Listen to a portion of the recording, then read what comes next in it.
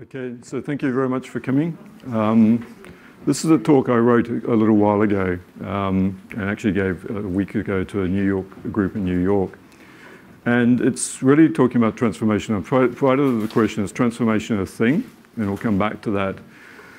But I also want to talk about some of the theory around this, but also some of the practical aspects of that. So it'll be a combination. It's not differentiation between theory and practice. I'll move into some of that. But I want to very much ground this in Chilier's statement. This comes from one of his older books. The principle of continuity is based on the principle of change. And the reason I found this quite interesting was I think this sort of was reminiscent of where I was about 20 years ago. I ended up working for one of the large consultancies.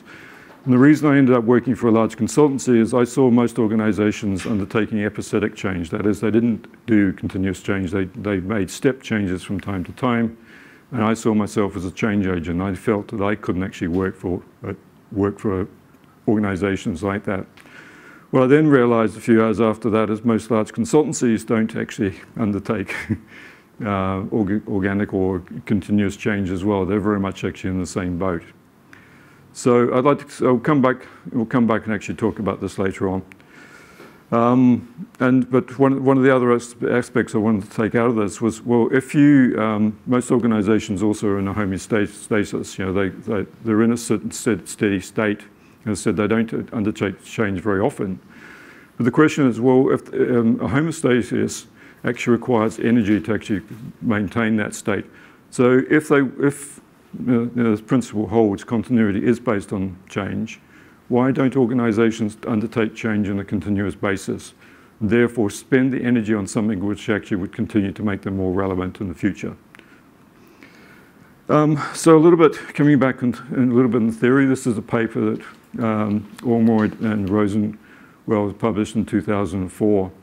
And I found this very interesting because what it was looking at is how much knowledge can a company actually have about its strategy? And they looked at two large macro studies around companies and life cycles in the last century. And they came up with, there's two stylized facts. Most organizations fail early, and we know that. And that the number of organizations that last a long time is very small, and they tend to be large organizations. And this is what D. Hayes talked about in The Living Company. In fact, there's a society for companies older than 100,000 years. But they went further than that. What they did is they then developed a model with all organizations connected to all other organizations in their model. And they simulated basically a company's ability to affect knowledge by allowing them to actually play with the weightings in this. And what they found was if a company actually knew a little knowledge about the market, actually the model varied from the stylized facts. And if they actually allowed any organization to have all knowledge, then it actually varied towards the neoclassical model of all organizations existing for all time. So their conclusion coming out of this was actually most organizations can have no knowledge about the impact of their strategies on the marketplace. And just to bring this into sort of a little story, this is actually the Pillar ICO in 2017. And my mate David Siebold wrote the Gray paper for this. And David wrote the Gray, it was Gray because basically he said there'd been enough white papers around crypto at the time. And they raised 21 million in ETH, and it resulted in the formation of the Pillar project. But I'd been debating with David over about a decade about this concept of emergence and complexity from approaches versus basically traditional strategy. And he was very much more on the portfolio Bayesian logic that you could actually determine outcomes. And I went to him after this and said, David, had you foreseen that really what your white-grey paper and Pillar was going to be about was something you wrote about in 2010. He wrote a book called Pool, The Rise of Crypto, and specifically it was actually ephemeral and smart contracts, and just the evidence of the knowledge and actually how to do this. And he said he had not foreseen this. It was actually a fortuitous outcome in his view. So what I would argue is basically maybe we should cross out the fact that it's tough to make predictions and say most organizations can't make predictions about the effect of their strategies. And to some extent, that's really what the lean startup community has been talking about for the last decade or so. But what we can determine, and what most organizations probably actually have a fairly clear understanding about, is direction. And this is a quote from Sinker the Younger, talking about, about direction. This is one of David Snowden's basically favorite quotes. And just two counterpoints around this, Intel and Tesla. Intel, because Intel was seen to be actually very foresightful in terms of moving to microprocessors. In fact, the reality was actually something completely different. What was actually happening was, on a monthly level, they did optimization of the production line. What they were finding was they were starting to premise in microprocessors over memory chips, because the Japanese, and going back to the 70s, were coming into the memory market, and it was cannibalizing the market, their margins. So it wasn't until later that the board actually formalized their strategy. Now, in contrast, in Tesla, being always very clear about direction, the direction has very much been about actually electrification of transportation. The only thing that Tesla probably did as novel was the fact that what they've done is they've attacked the high value, then medium and low. They didn't try to make a mass market car. They actually realized that actually, what they wanted to go after was a small market where there was a large margin, and use that to build the second generation and then the third generation. And they've actually been very successful with that. But you could go back and also look at Tesla. They didn't actually invent a lot of the technology. It was AC propulsion actually had a lot of that. They'd already moved to basically 18650 cells. They already had a lightweight frame, and they had developed all the control systems. But Tesla were the only, and they were asked whether they would actually build a car for one of the founders of Tesla, and they said no. We're not in that market. And so Tesla was formed. Musk came on board, and even at the time they had a view that this is going to cost them about 100 million to do this. And what we actually understand now, it's probably cost them about 500 million to bring their first car to market. So there was a lot of learnings along the way from them. If you have direction, then the other thing we start to talk about is boundaries. And I use this analogy. This is a piece of water on the south coast of England called the Solent. And this is a class 40 boat, Roaring 42 from Cowes 2012, which I was navigating. And most 40-foot boats have a draft of around 2 to 2.25 meters. That is from the waterline to the bottom of the keel. This is an open water, designed for short water, blue sailing. It had actually just done the Quebec St. Malo, so it just crossed the Atlantic. And it drew 3 meters. So that basically meant I actually had to go and look at the charts, a lot of detail going into that week to actually work out what was navigatable.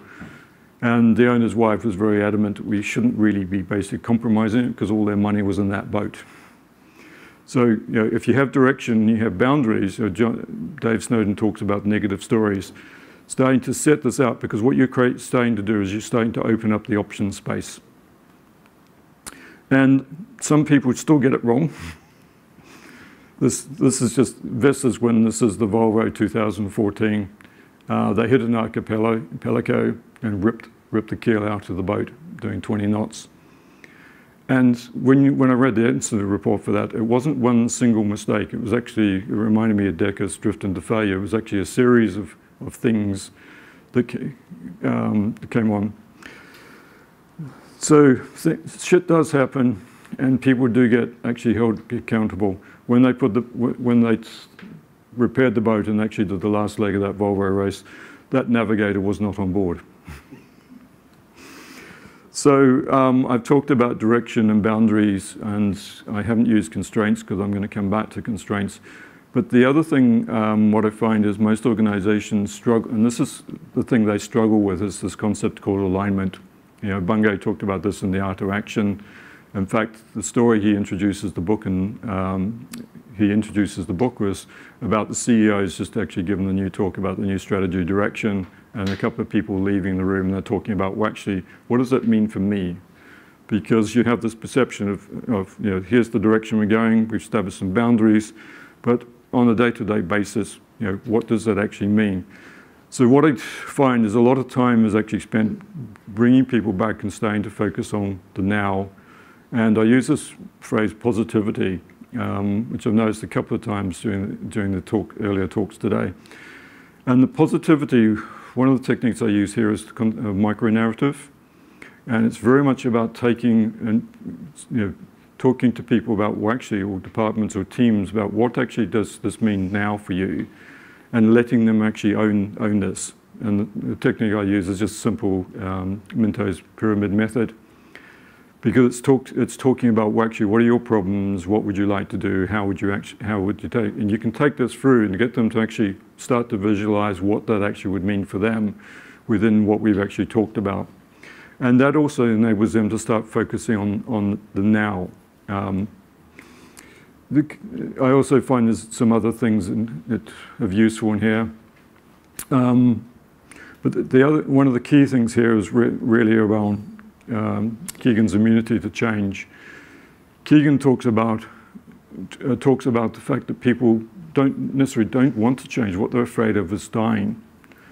And what I find is that micro-narrative enables you to actually engage them and actually start to actually understand what would actually be relevant. And if you can do that, then you can actually make this actually much more painless.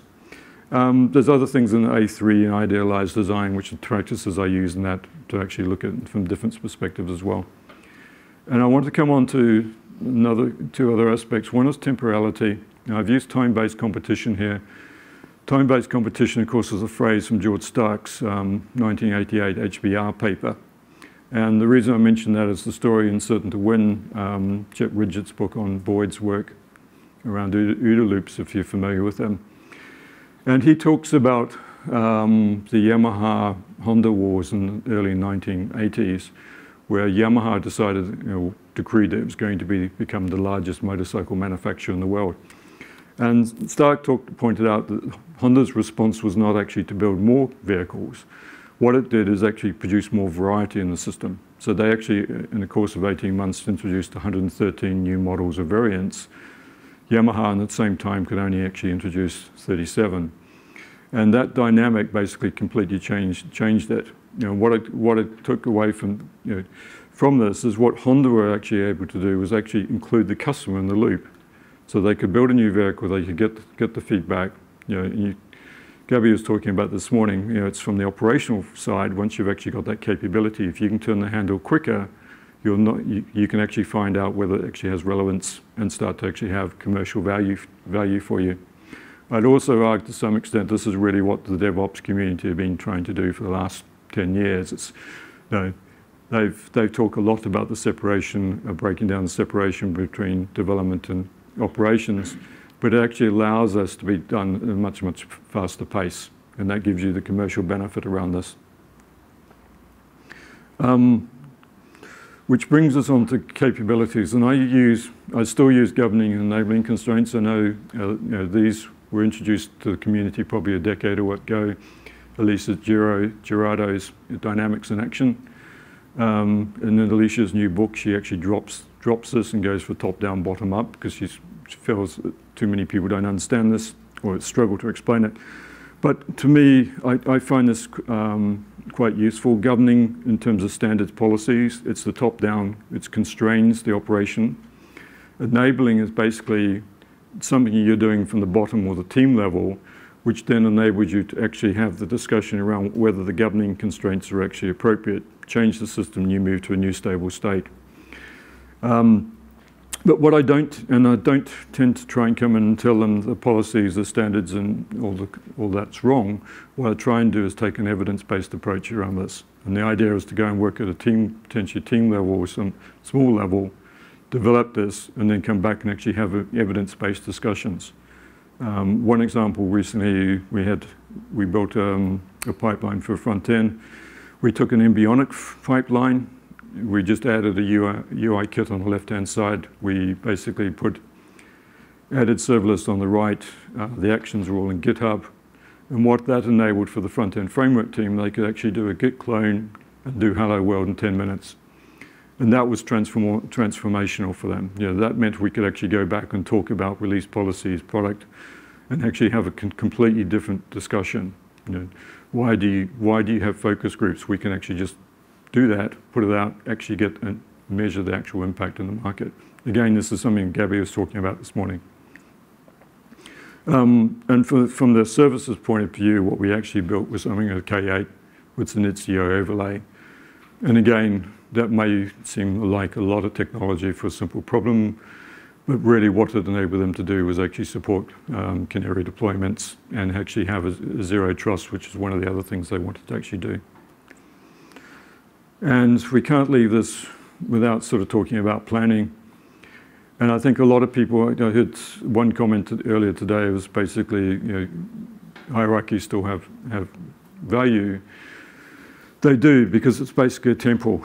The teams operate in actually a very short temporal frame. At the department portfolio level, you're looking at maybe 3 months, and at business level, if you're listed, you're required to actually provide guidance on a 12-monthly basis and provide quarterly updates. And this is really encapsulated to some extent from what the flight level stuff is about, and also basically McKinsey's pace layering, if you've come across that.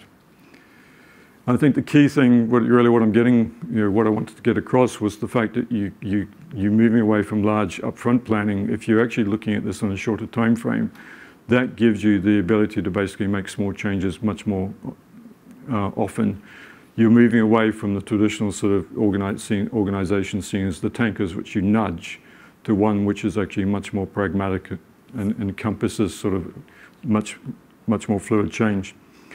And I want to sort of also touch on, and I refer to these as the pillars. If you're familiar with Boyd's OOD, observe, orientate, decide, act loop, to me, these are the OO, these are the observe, orientates that I use when I'm just looking at a transformation or some piece of work. To help out. To me, structure is really around architecture, which is my background, and there's two things I look for and I frame these as coherence and congruence. Coherent is the architecture going to actually stand up, and is it going to be operable? I remember doing a card settlement system some years ago. The acquire input was actually file-based, but the client lead wanted to have an event-based paradigm, and it invested about 12 months in that before it became evident that actually it wasn't going to work. We had to pull it back and put it all back together. It wasn't a pleasant experience. And the congruence is, well, if you've got a coherent argument, this is the efficiency, the efficacy argument. There's no point in building something if it doesn't actually support the direction of the business. There needs to be this, the architecture needs to support the alignment and delivery of these. There's two other things I just want to mention while we're talking about architecture. One's modularity. And if you looked at any of Sandy Mongro's teardowns for Tesla, one of the key things he sort of comes out and talks about in terms of the Model 3 was the fact that they've got the modularity right in terms of they're using die castings for the wheel assemblies and engine mounts, and that gives them flexibility. What I've seen is we've moved away from monoliths over the last couple of decades to microservices, but the answer is not microservices for everything. You need to get the granularity right, and I'd quite like Uber's DOMA here, domain-oriented microservices. And once you get the modularity, you move into the interfaces. API first is a great concept, but I'm old enough to remember Postgres law, and this amounts to Elisa Giro's concept of sloppiness. You don't need to have lockstep in here. Some degree of sloppiness or variability in the interfaces actually has value. Postgres law was very much was the basis of a lot of the command line utilities for Unix. And what it talked about was the output should actually be highly defined, but you should be tolerant on your input. So you shouldn't be in a situation where if the upstream system actually changes the date format slightly, but it's still a valid date, that the downstream system basically is just going to throw that out. So what I tend to do is try and look at the modularity of architectures and look at some degree of sloppiness in those interfaces. Approach, this is an Agile conference. So I'm not going to talk about basically approaches per se. I'll just call out sort of two characteristics around these. What I do find is coming together and talking is actually good. It's the old BT analogy, it's good to talk. But I feel that basically this is done at the team level, but it's not done at a level above that. If you looked at McChrystal's team of teams, and fused as one mission, which was the operationalization of that. it talked about having basically effectively daily coming together everyone, but I don't think most organizations can support that. But I think things like the Meta Scrum, if you come across them in the Scrum framework, are quite useful. It's not the Scrum of Scrums, it's something different. It's basically about development and the product and the business coming together on a weekly basis. And that, I think, is actually quite a useful practice. And the other thing, just in passing, I wanted to touch on was what I'm starting to see is the fertilization of failure. We've talked about the fact that failure was not tolerable traditionally, but we now seem to be deeming any failure to actually be good failure. And if you're not aware, Amy Edmondson, whose primary work is really about technology, psychological safety, her new book is Right Kind of Wrong.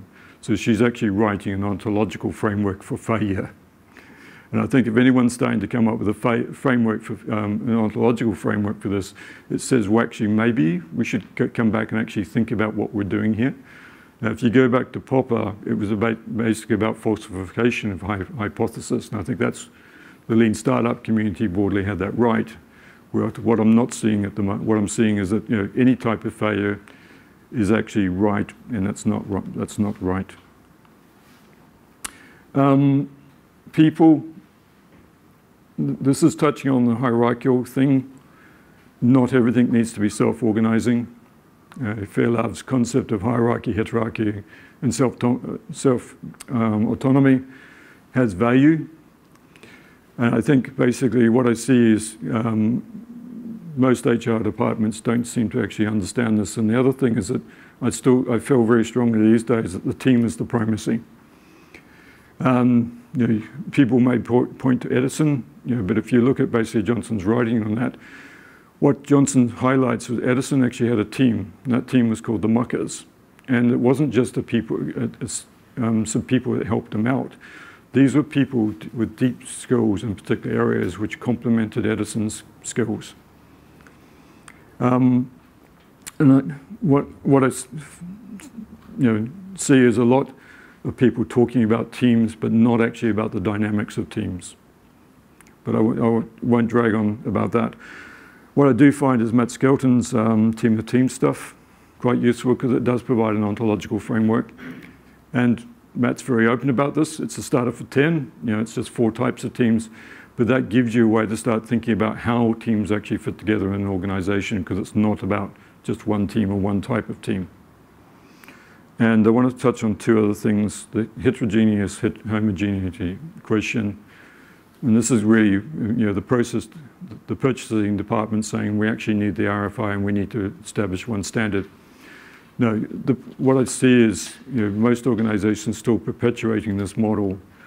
Open source is actually a great source of ideas. Your teams basically can use the open source to actually explore the option space. And if you then don't actually want to invest or don't have the capabilities to support that, then you can actually look at backing that out via a service agreement to some organization, whether that's Mongo or Confluent, depending on the technology you have. What I like to do is actually give the teams as much autonomy around the choice of tools as possible, but standardize where it actually has relevance. So for example, for source code control, Git is the obvious one these days.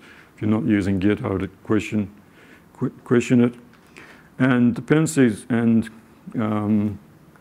complex coordination. So this is Centola's work. Dependencies, Jim Benson has a great talk, which I really enjoy, because Jim sees any dependencies between teams as an opportunity for collaboration. But what I dislike with some of McChrystal's work, and what I like about Centola's and why I use it, is McChrystal talks about spanner boundaries, boundary spanners, the individuals that link the teams. But that's not going to give you the transfer of ideas. You've got to go for short, wide bridges. And there's different techniques actually you can use in that space.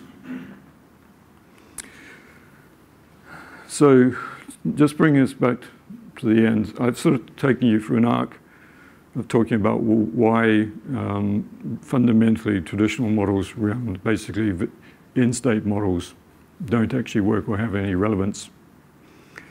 And what struck me when I've been thinking about this is it comes back to, in my mind, with Descartes' Cartesian duality, we separate the thinking from the doing. And while we do that, transformation will be a thing. But I don't think it necessarily needs to be. We could actually break this down. Gabby was talking about this morning, is basically very much more alliterative approaches. And to make this something, and what I'd like and hope out of this is I've given you a different perspective on transformation. And if you could explore some of these ideas, what I'd hope is that you would actually enjoy the journey and find transformation something that's actually desirable and not something that actually you do from time to time and is a dreadful experience. Thank you.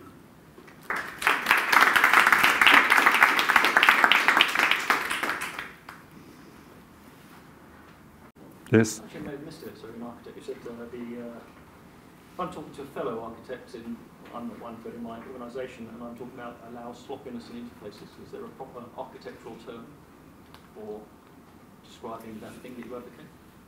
No. So there's nothing on InfoQ that I'm aware of. So this is really going back to Alicia's work. We've talked a lot about I've had a lot of conversations here about biological and the fact that sloppiness has relevance. And I referenced this in Postel's law. I haven't gone back and actually taken it anything. So what's the law and what's the name that you referenced? I think that's what Postel's law, Postel. So if you Google that, you'll find it on Wikipedia. But I haven't seen a paper written up of applying that to an architecture.